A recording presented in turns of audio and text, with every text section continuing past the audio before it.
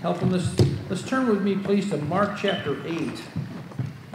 Mark chapter 8, we're again following the steps of Christ. As we go through his public ministry, we looked at his messages for some period of time, and then we began to look at his methods, where he goes without preaching a message, what he's doing. And I'll be honest with you, I think this is the most unusual miracle in the Bible. I really do. I think it is. You'll have to, and you can see if you agree with me, you may or may not. It's only found in verses 22, Mark chapter 8, verses 22 to 26. So what is that, 5 verses? And I have 8 different questions, just boom, boom, boom, boom, boom, as you're going through this.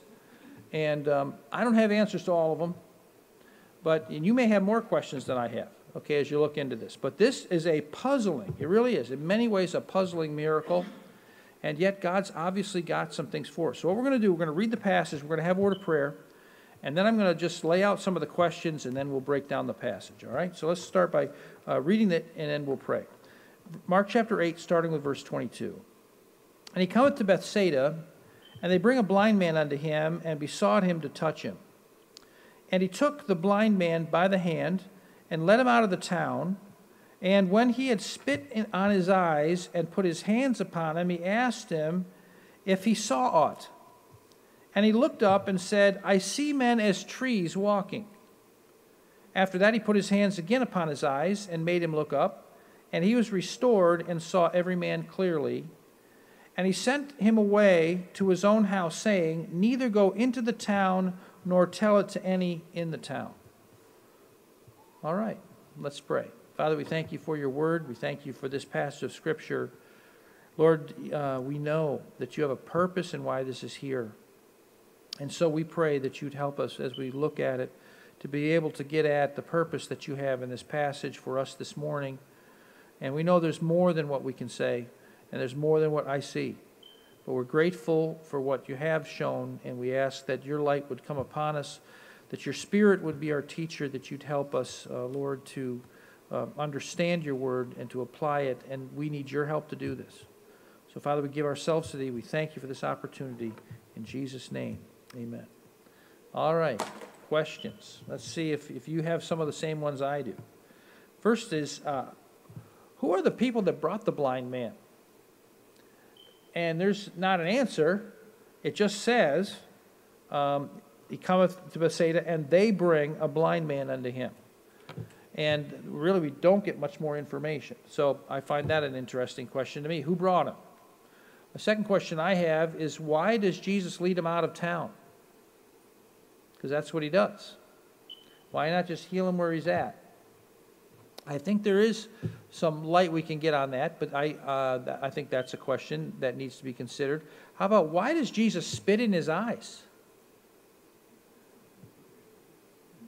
A lot of people thought that, Steve. Literally, commentators are saying maybe to lubricate them. I mean, that's what they're saying. Why? I mean, don't cobras do that kind of thing? You know what I'm saying?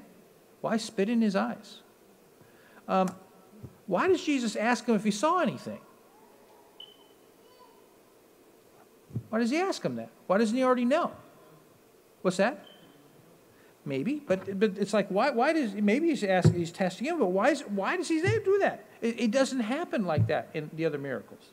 How about this one? Why does the man, what does the man mean when he says, I see men as trees walking? Good question by Judy. How does he know what trees look like? My opinion is that tells us the man could see at one time in his life. He wasn't born blind. Lost his sight. Why is the man not healed immediately? This is the only miracle that I know of. Well, I'll give you one other just popped into my mind. When Jesus heals the 10 lepers, as they run, they're healed. Okay? And then the one guy turns around, remember, he comes back to thank the Lord. So you could say that one wasn't like that. But this is kind of interesting, isn't it? I mean, the Lord says, do you see anything yet? And, well, I see. It's just interesting. Puts his hands on him again. So why does the man... why does he touch the man again and make him look up? It's like, didn't we get it right the first time? I don't have all the answers to these questions, but this is a highly unusual miracle. And then why does Jesus tell the man not to go back into town? I think we might have some answers on that one.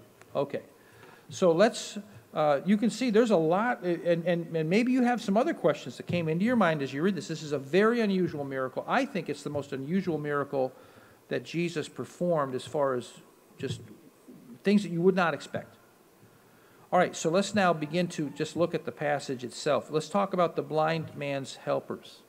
In verse 22, he cometh to Bethsaida, and they bring a blind man unto him, and besought him to touch him.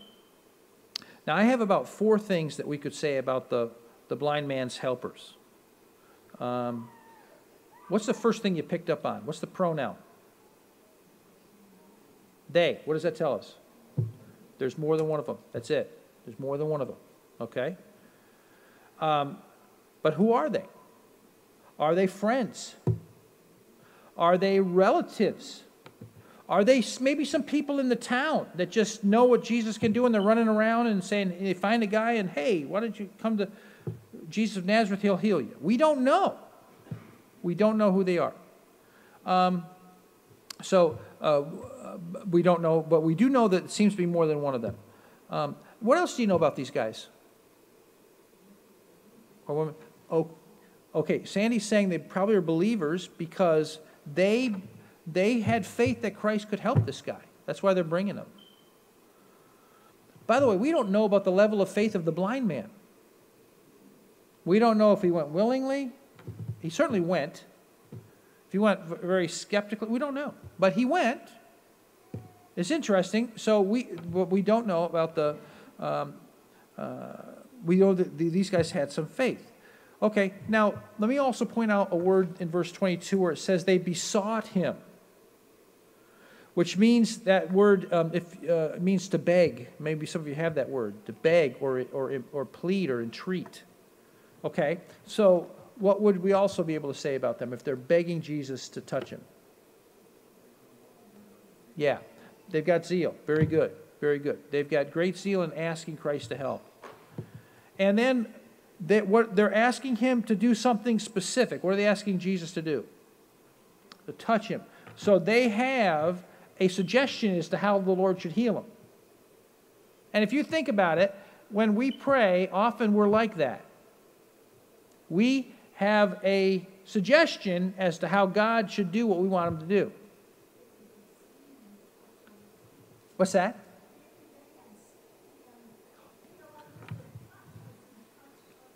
I think that is highly likely, Sandy. What Sandy is saying, if you didn't hear her, was that they probably saw Jesus touch other people and heal them. No, I don't think spitting in your eye would be my first option either. Matter of fact, if you were the blind man, okay, and you were told up front that Jesus is going to spit in your eyes, I don't know. So let's talk about the different tactic that the Lord used. What was that, Steve? They might have had to drag him. You're right. They knew that if he knew it was going to happen. So Jesus gives some different tactics here, and they start at verse 23. Notice the first one. He took the blind man by the hand. Okay? So let's think about taking him away from the crowd, because it says that he took him by the hand and led him out of the town. Now, this idea of leading him away from the crowd and taking him by the hand, when you think of someone taking you by the hand, what do you think of at that point? I'm sorry? Yes, there is something. That's a pretty neat picture, by the way. That's over in Afghanistan in 2007. There's one of our servicemen, and if you'll notice, he's got a little Afghani boy, and he's got his hand. And what does that picture speak to you about?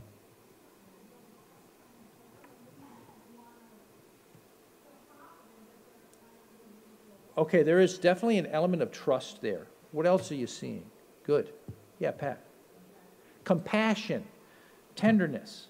Here's all the verses that talk about, now, if you look up, as I did a search, there's like 111 different verses in the Bible about by the hand of, okay? But most of those are dealing with, like, saying that the nation won the victory by the hand of the president or something like that, okay? These verses that I've listed for you are the ones that I found that specifically are talking about taking someone by the hand, okay? And I'm just going to show you the ones in blue because they're in the same gospel that we're at. So let's go to chapter 1 of Mark and look at verse 31, and you'll find a case where someone takes someone by the hand. Back up in verse 30, you'll get the picture. Simon's, that's Peter's, wife's mother lay sick of a fever, and anon or immediately they tell him of her. So Simon Peter gets back to the house, and his mother-in-law is sick of a fever. Notice verse 31, and he came and took her by the hand. That's Jesus. And lifted her up, and immediately her fever left her, and she ministered unto them. Now, he could have touched her on the forehead. He could have done something different. He takes her by the hand. Okay? Go to chapter 5. Chapter 5. And this is Jairus' daughter when she died, remember? Okay, I'm going to pick up at verse 40.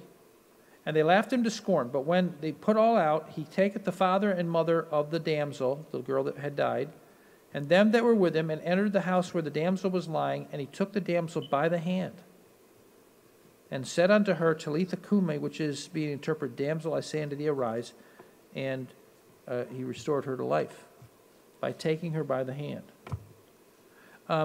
Chapter 8, verse 23 is the one we're on, so go to chapter 9 and verse 27. Just beyond it. And this is the last time Mark will refer to it. And this is a boy who was demon-possessed. And so I'm going to back up so you can see this, okay? At verse 26, Jesus has just commanded him to come out of the boy, the demon, to come out of this child. And the spirit cried, that's the demon, and rent him sore, or tore the child, okay? And came out of him insomuch as one dead, insomuch that many said he is dead. So the boy's laying there like looks like he's lifeless. But Jesus took him by the hand and lifted him up, and he arose. So just in those references, by the way, the Judges 16 reference is when Samson was blind, and he asked, remember they had a boy that took him by the hand, and he said, bring me over to the pillars where this house stands, so he was going to knock him down. Okay, that's the Judges passage. And in every one of those cases, okay, I think what you're going to find is helping somebody in need, okay, and the issue of tenderness. And so it's interesting, when you think of the Lord taking you by the hand, he really wants to help you, and he's ministering to you in a very personal way and expecting you to trust him. All right, so that's a different tactic than the guys were expecting. Maybe, well, there's a touch there, but I think they were expecting something a little bit different. But then let's talk about him spitting in the man's face. Because that's pretty much, I mean, spits in his eyes, but that's the same idea. Look, if you would, again in verse 23 of Mark 8, it says, and he took the blind man by the hand and led him out of the town when he had spit in his eyes. Okay. So he spit in his face. Now, when you think of having someone spit in your face, what do you think about? Repulsive. Insult. Here's the cases of spitting in your face. In Numbers chapter 12, verse 14, God was talking about Miriam when she had complained against Moses, she and her brother Aaron, and he gave her leprosy in a short term. And what Moses was begging God, he said, please don't let her die of leprosy. Don't let her have this just for criticizing me. And God said, if her father had spit in her face, she would have been commanded to be outside the camp for 7 days.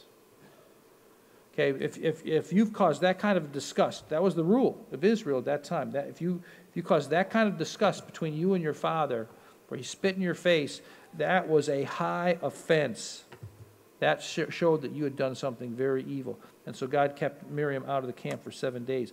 Deuteronomy chapter 25 and verse 9. You can turn there if you want to. And you'll find another case where the Bible references this kind of a thing. I'll go ahead and read it.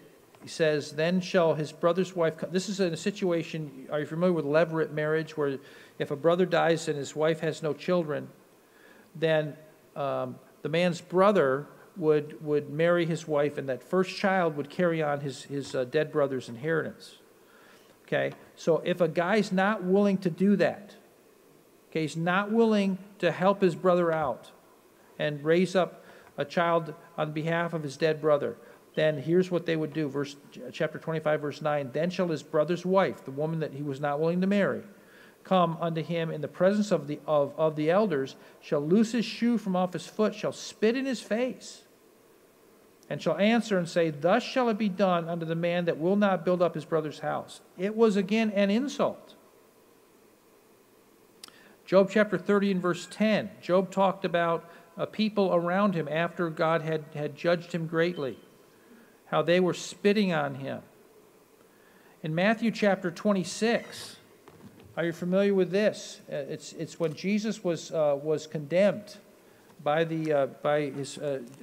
his Jewish trial for blasphemy. Verse 66 and 67 says, they said, what do you think? They answered and said, he is guilty of death.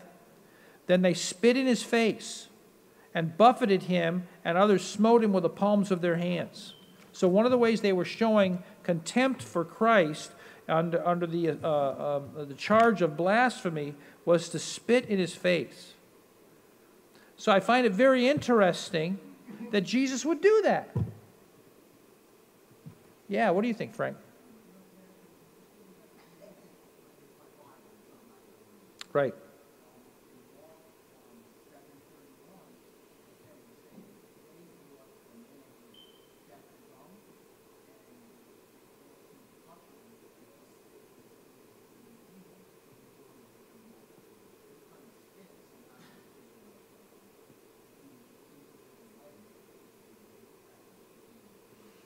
It's interesting. What Frank is saying is that Jesus has spit on other occasions to do something. By the way, he spit to make clay for the blind man in John chapter 9. And you're referencing in what is it, Mark 7? 31? Right, where he spit and he put he spit on his tongue, didn't he, or something along that line? Brought him away from the multitude. So Frank is wondering if it's because he's thinking it might be offensive to the people around him. Maybe they take it the wrong way, and that certainly is a possibility. You can see why there's a lot of questions on this particular incident. But what we'd have to say is that typically, in our culture, in their culture, you spit in somebody's face, that was an affront. I'm not going to go there yet. We'll talk about it in a moment. Then he puts his hands on the man. So he did do that. Now, again, back in verse 23 of Mark 8, he took the blind man by the hand, led him out of the town, and when he spit on his eyes and put his hands upon him. Okay, so Jesus does that. He does put his hands upon the man, and then he asked the man if he saw anything. At the end of the verse, and put his hands upon him, he asked him if he saw aught. And you're wondering again, well, Lord, why don't you know that? And we've talked different times that the Lord does not always use his omniscience. Also, again, maybe he's getting the man to think about what's going on. But then we have to say he performed a partial healing, because look at verse 24, and we're still in verse 24, and he looked up and said, I see men as trees walking. What does that mean? And I have puzzled over that over the years. I see men as trees walking. I listened to actually 2.5 messages on that very topic this week, trying to get some insight. Quite honestly, it wasn't that helpful. Matt, yeah.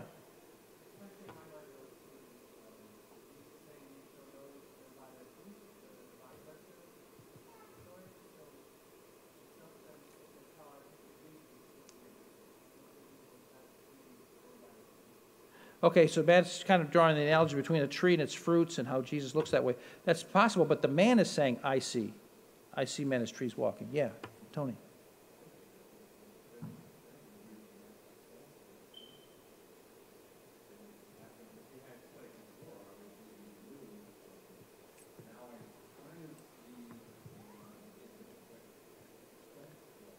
Yeah, I think you're kind of getting at it. He doesn't have good focus. So basically, it looked like here's a stump of a tree or here's a human. The only way he can tell him the difference is if the human moves. He can't distinguish. So he's got partial healing. He's able to see something, but he's not seeing the whole thing. Isn't that interesting? That he only healed in part, at this point, only partial healing. It's just interesting. Different tactic. And then after partial healing, Christ completely heals him. Verse 25. And after that, he put his hands upon his eyes, made him look up, and he was restored and saw every man clearly. Whew. And then we have this unusual command. And what's the command?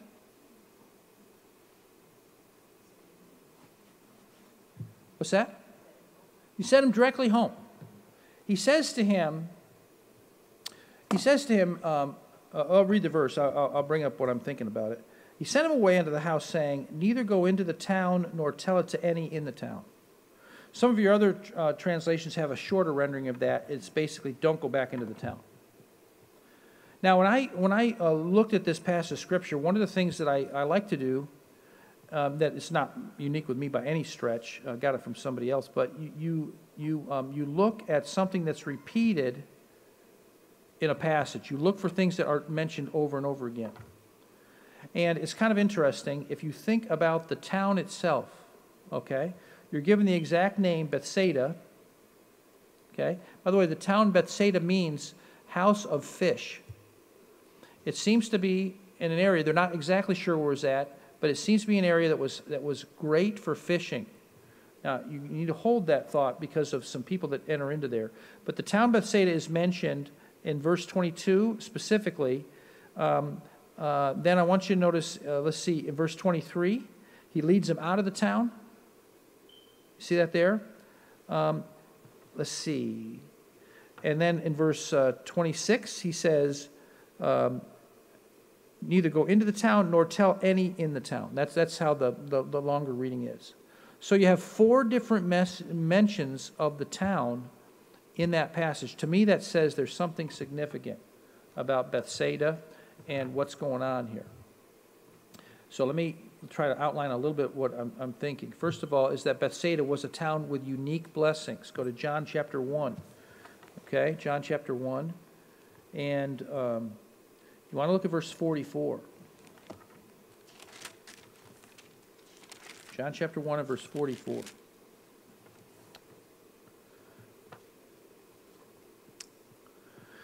Now Philip was of Bethsaida, it's the same town, the city of Andrew and Peter. Okay, so what did we just learn about Bethsaida?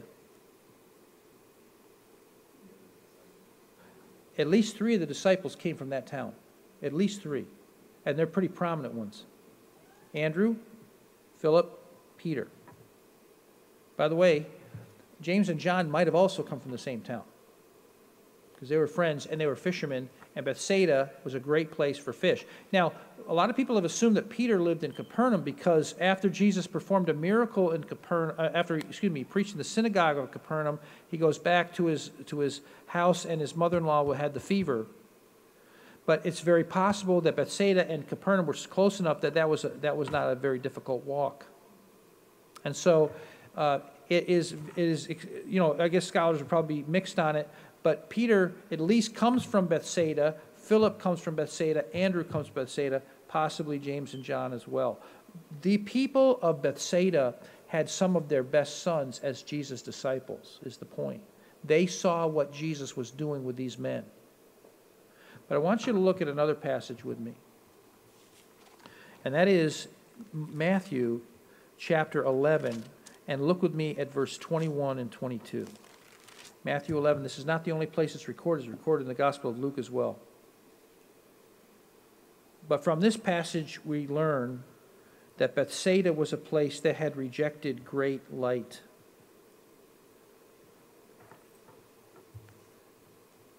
If you back up to verse 20, you get the context here. He says, "Then he began to upbraid cities wherein most of his mighty works were done, because they repented not.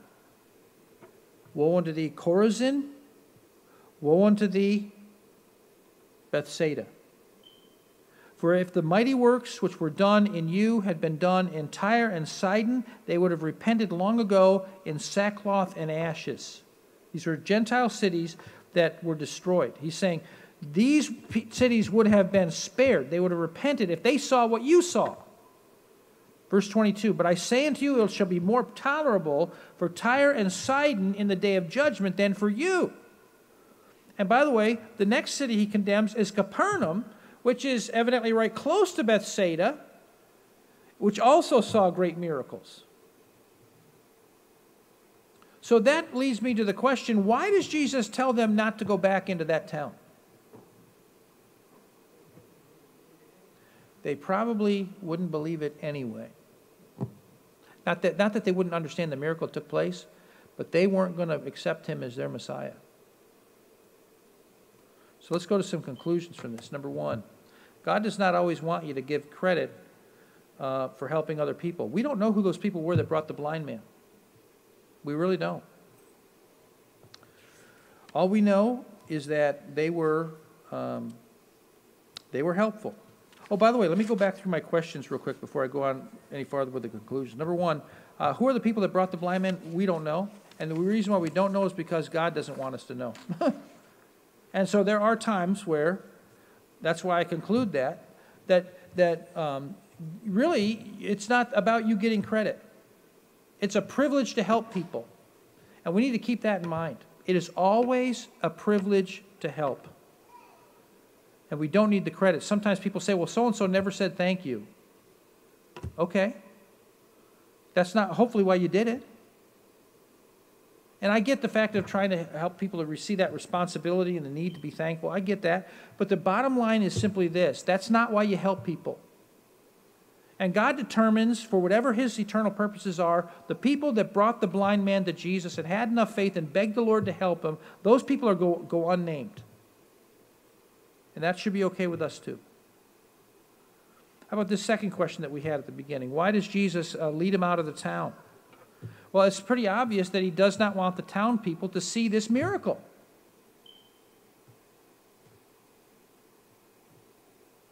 Question number 3, why does he spit in his eyes? I can't tell you that. But I can tell you this, that sometimes we need to be humbled before we can be helped. There are times when what looks like God giving me a slap in the face is exactly what I need to be healed. There are times when I need to be humiliated in order that I might look up and see my need for the Lord. And so, no, this is not something that you would think socially acceptable for the most part. But Jesus has a purpose in why he's doing it, and I can't give you all the purpose, but I do think this. I think that many times in life, God puts us in situations that humble us in order that we might turn and our lives truly change. How about this question? Why did Jesus ask him if he saw anything? Well, here's my best, and that is Christ is not expecting this man is fully healed yet.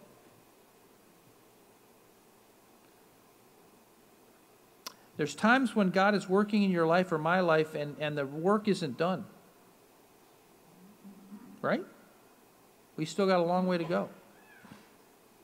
So what did the guy mean when he says that sees men as trees walking? He means that he's not fully healed yet. He can't focus. His eyes aren't quite working right yet. And then we have to ask, well, why wasn't he healed immediately? And again, I don't know. I can tell you this. God works with us uniquely. How he works in your life isn't the same as how he works in my life. There's a lot of similarities, but it's not the same. It's just like every fingerprint is different. Every relationship with God is different. There are commonalities, absolutely. There is only one God. There is a personal relationship with God through His Holy Spirit that comes into our lives. There are certain commonalities, but there is a uniqueness to each relationship. How about this question? Why does Jesus touch the man again and make him look up? And again, I don't have the answer for that one either. I can say that this illustrates the truth that we need sometimes an extra touch from the Lord in order to get a proper focus in life. Sometimes we need another touch, and I think we need one every day, to be honest with you, to get a proper focus in life. Why does Jesus tell the man not to go back to Bethsaida? I think from the verses we've looked at, that this town had hardened their hearts, and more light would only make them harder and more responsible for their rejection of the Lord. This means Christ's refusal to give them more evidence of His lordship through this miracle was both a judgment upon them for their rebellion and an act of mercy at the same time. A judgment because He was done showing them. An act of mercy because at least they would be less responsible than they would have been if they'd seen another miracle. We had a message a few weeks ago on when Christ walks away, and sometimes the Lord does for that very reason. Let's go on in our conclusions. We have to conclude that God often does not do what you expect in the way you expect. The guys that brought the blind man, they just lay your hands on him, Lord, and everything will be fine, and Jesus goes a completely different direction. So God often does not do what you expect in the way you expect. I find this interesting too. Times of loneliness and humiliation are often Jesus' tender leading. Now I want you to think about this. He leads him by the hand away from the people, spits in his eyes. And there's a picture of being out there by yourself, lonely, and yet who's got your hand? Who's being tender in your life? Who is showing His guidance, His leadership? Are you willing to follow and take His hand and say, yes, Lord? Like that little kid with the soldier. He's got his little hand in that soldier's hand. The soldier's not grabbing that kid. He's not forcing him to. He's offering a hand. There are times when loneliness and humiliation seem to be all around you, and you think, where is God in all this? Well, actually, He may be actually holding your hand in a more tender way than you realize. In Hosea, I think it's chapter 2, verse 14 and 15. I looked it up yesterday. Let's see if I'm right on that. You can check me out if you want to. Hosea 2, 14 and 15. And in this particular passage, Hosea has a wife that has been disloyal to him. And here's what God uses it as a picture of His people's disloyalty, our disloyalty to God spiritually. And here's what God says about what He does for His children that are disloyal. He says, therefore, behold, I will allure her and bring her into the wilderness. When you think of wilderness, what do you think of? Desolation, loneliness. I will allure her, bring her into the wilderness, and speak comfortably unto her. Again, you have the idea of taking her by the hand.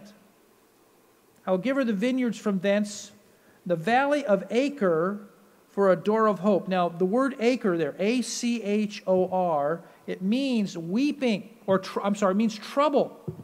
I'm going to give her the valley of trouble as a door of hope. God says, sometimes I bring trouble into your life as a way of giving you hope. She shall sing there as in the days of her youth, as in the day when she came up out of the land of Egypt. Often God does take us by the hand and lead us out away from the others into a place of desolation, of even humiliation. But it is a place that we need to go if we're going to be healed. Number 4, There is a limit to the light God may give you. And I take this as a warning to those of you who may be listening and yet not responding to the Lord, because what Jesus is doing here, the city of Bethsaida had seen enough. They'd seen changed lives of their own sons. They'd seen miracles performed at the hands of Jesus of Nazareth. They'd seen what he could do. They'd seen lives that he changed. And it came to the place where it's like, that's enough. You won't believe. You won't believe. So by way of application, I want you to see God's goodness, to take you by the hand, even in loneliness or in humiliation, but also fear God's wrath if you reject the gracious offer of his salvation. In closing, I'm going to read one verse. It's in Romans chapter 11, if you want to go there. It's verse 22. And it really gives I think, what you see in this account. You see both the goodness and the severity of God. You see the goodness of God in taking a blind man by the hand and taking him out. And even though he had to go through some difficult situations here with having spitting in his eyes and not having everything come into focus yet, he was given his healing. But you see the severity in the fact of Jesus taking the man out of Bethsaida and saying, don't go back there. Don't tell anybody from there. Just accept the miracle and go to your home. Romans chapter 11, look at verse 22. Apostle Paul talking about grafting the Gentiles into the family of God. It says, behold, therefore, the goodness and severity of God. And they're both there, folks, in the nature and the attributes of God. The goodness and severity of God. On them which fell, severity. And the severity that ultimately comes from rejecting the Lord is hell itself. Eternal. On them which fell, severity, but toward thee goodness, if thou continue in his goodness. Otherwise thou also shalt be cut off. And we're even in that situation even as a people today. We've been blessed with much goodness of God in this land. We've had much. But we may face the severity too. We continue to reject the Lord. But nations are made up of individuals. What will you do? Will you accept the goodness of God? Will you let him take your hand? Even if it means humiliation and loneliness, will you let him heal you? Will you trust him? Or will you reject him? Really, you see the two different sides in this brief account. And let's pray. Father, we thank you for your word. We thank you for the beautiful picture of our Lord taking this blind man by the hand. One man, one individual, uniquely ministering to him, healing him, changing his life. Lord, we see the townspeople. Yes, there's believers in there, Peter being one of them, Andrew, Philip, maybe James and John, same town, maybe. They were changed. But tragically, many, many households who took all the evidence, who took all of what you were doing and all that you were showing them and threw it away. Oh Lord, we know that your goodness and your severity are taught in the Scripture. I pray for those who are under your judgment right now that they might turn and find your goodness. I pray, Lord, your mercy upon those that deserve severity. And we just thank you for this account, as confusing as it often is. We thank you for the lessons that we can grab from it as we watch our Savior in this unique account of healing a blind man. Open the eyes, Lord, of people today, we pray. In Jesus' name, amen. With our heads bowed for just a moment. Maybe you're a Christian, and to be honest with you, you've kind of lost focus. You're like that